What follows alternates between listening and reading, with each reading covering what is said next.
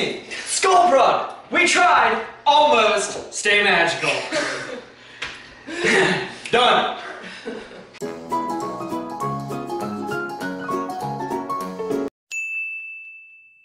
Hi friends! Welcome to another Disney Test Kitchen where we find Disney recipes online and try to make them for you. You're welcome.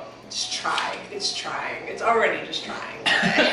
Let's set the expectations low and see what we wind up with. Before we get started, how many weeks until we're in Disney World? I mean, I know. 3 weeks! Ah! Not easy. Easy. That's just the fan. Now it feels real for me. I was like up there, I was like, well crap, 3 weeks. That's like, I can count that high. Yeah, almost on our fingers and toes. Tomorrow we can count it on our fingers and toes. That's real close. That's so close. And tomorrow is Thanksgiving. So we gotta get through Thanksgiving and all the goodies, and we'll literally be there like tomorrow. Basically. This week's recipe comes from Spoon University. If you haven't seen already, we will be making school bread, which you can find in the Kringla Bakeri, I think it's called, in the Norway pavilion in Epcot. Yeah. We've had this before. It's alright. It's unique. Yeah, it's okay. But I don't think it's gonna go very well. So let's get started! Alright, woo! High expectations! You can find the link to this recipe along with the recipe itself down in the description below. So if you're interested in making Norway's school bread, go ahead and do that. Check this out. This was recommended to me by an actual Norwegian. Really? Yeah. Like the Disney school bread or just school bread in general? School bread. For this week's recipe, you're going to need 1 1/2 cup of whole milk, 1/4 cup melted unsalted butter, 1 package of active dry yeast, 1 package, not 2. Don't be deceived. 1/2 cup of sugar, We have that. 2 teaspoons of cardamom powder. So, in case you're wondering, cardamom powder is very expensive. Really? It is. What is it? I don't know, but it sort of smells like soap. Sure does. You're going to need 4 cups of flour. Oh yeah. All purpose. For all the purposes. Along with 2 teaspoons of vanilla paste, or you can sub that with vanilla extract. Yeah, we went vanilla extract because we're not pretentious. 1 package of stovetop vanilla pudding mix. This recipe that I found online, you don't make the pudding yourself because I do not have time for that. Ain't nobody got time for that. Is this at least... Oh, this is cook and serve. You gotta make it yourself. Stovetop pudding mix. Oh, so you can't do instant. I mean, you probably could do it instant, but... Okay. As long as it's not sugar-free. It's not. I got the full sugar one. Nice. Oh, I forgot the egg. 1 well-beaten egg, 6 tablespoons of powdered sugar, and shredded coconut.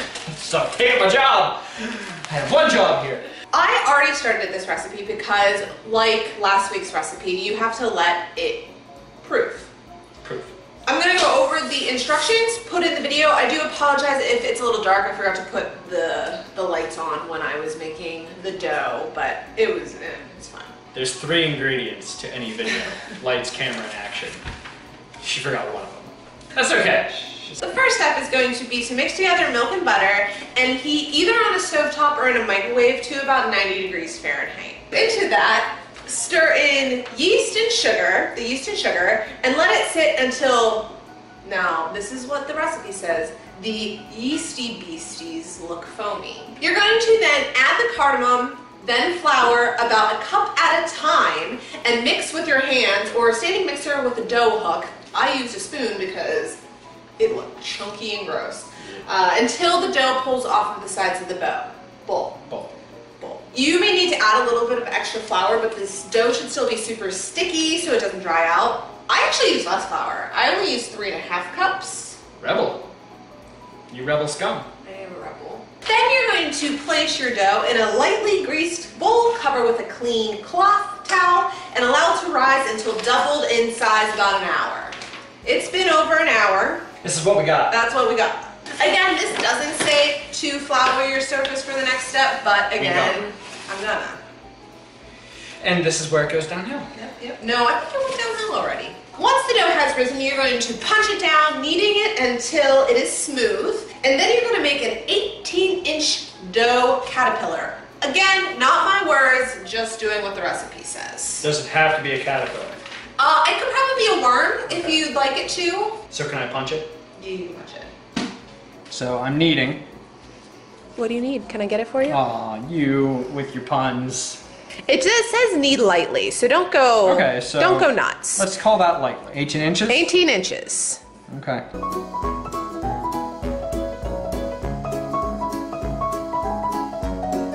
So that's probably about 18 inches. Sure. Okay.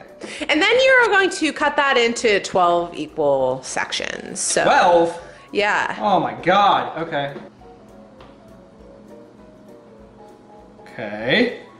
I am with it so far. Are you though? No. Oh yeah. Ugh. Oh, the tear though. Ugh. So next you are going to take those little fun little chunks of dough. We'll call them dough nuggets. And you're gonna roll them into a ball, place them on baking sheets with parchment paper. Sorry about the noise. So here we go.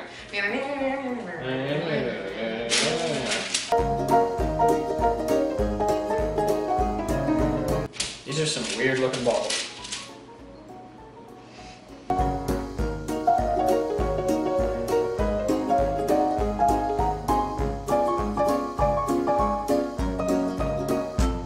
Once you have balls, you are going to then let these sit aside for about 20 more minutes to proof a little bit more until they're puffed. Puffed, But not spread. but not spread. In the meantime, you are going to preheat your oven to 375, and you're going to prepare your pudding as directed by the box. You mix it into a smooth, thick milk-like consistency. But the difference is as you're doing this, you're going to add 2 teaspoons of vanilla extract or paste. So it's not regular pudding.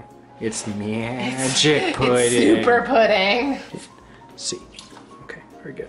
Ooh, it's going to be an ugly color. Oh, okay. We're going to add 1.5 teaspoons because I'm out. We out! Really? You have no more? I don't think so. Anywhere? I don't think so. Someone didn't prepare for this. Yeah. What? Get out of here! Oh my god, I was doing a thing. You ruined it. Soiled it. We'll be back. We have pudding. Well, kinda. It's pudding soup. It's gonna be pudding. We're gonna stick it in the refrigerator to chill, so that's the next step. Stick it in the refrigerator to chill. Just chill, bro. Crap. Uh-oh. We have a turkey We have situation. a turkey in the oven? What? Turkey in the fridge? I am so tired. Next, you are going to egg wash the tops of the rolls with your well-beaten egg. Aren't we supposed to mix it with cream? What? The egg. No.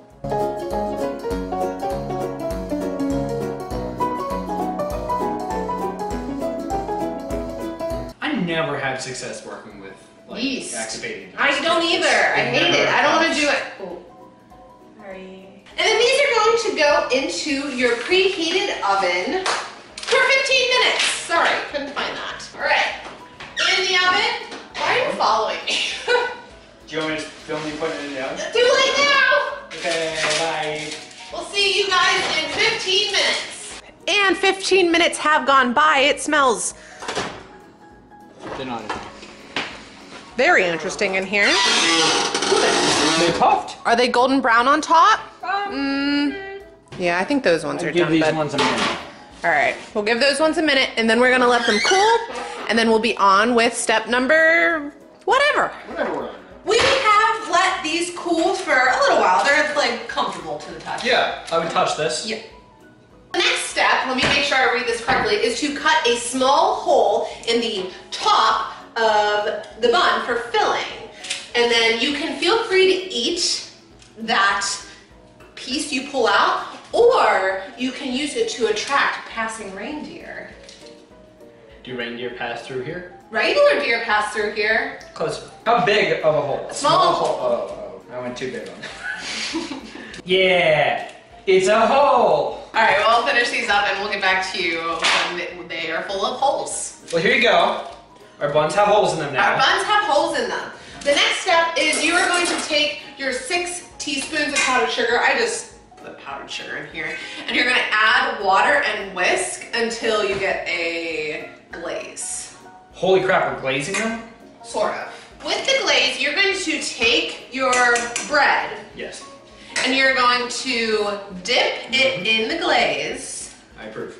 And then you're going to dip it in coconut. Oh, I was wondering how that happened. Okay. And then you got the base of your school bread. You got a coconut ball. Coconut ball. And then you're going to spoon in the pudding into your holes. The pudding is a little wonky. Oh, yes. Yeah. This is it right here. Oh. Oh. Darn it. Patty. That's a big hole, Jake. Uh-huh. That one's mine. I figured. More pudding, I am, please. hold on. Thank you. Oh, yeah. And there you have it. We made school bread and they look so good. They look just like the ones you get in Disney. I want to say the pudding, the ones you got in Disney, was piped in.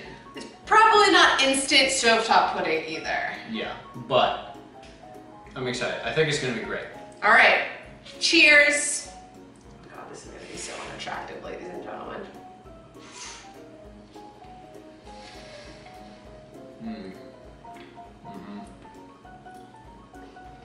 Go.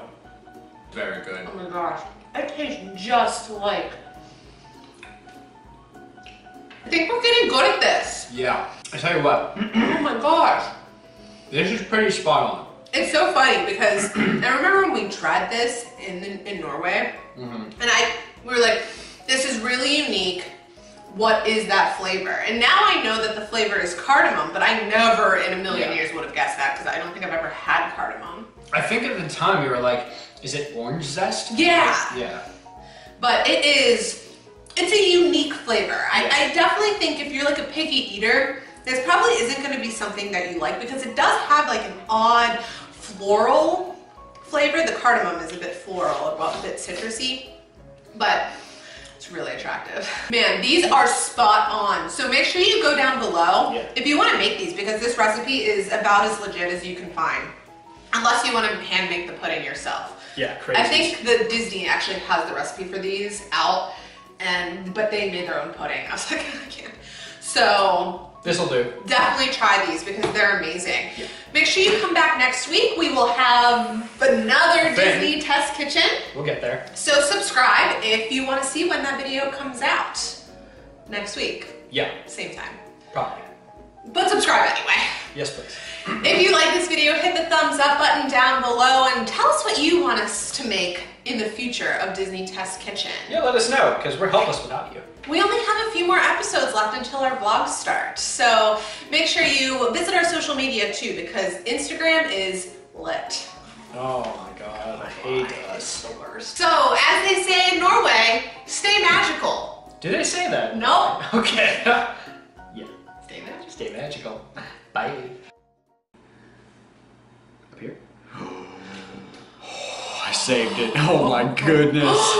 Oh, that was almost disastrous. The dog was right under us. This would have fallen on her head. Alright.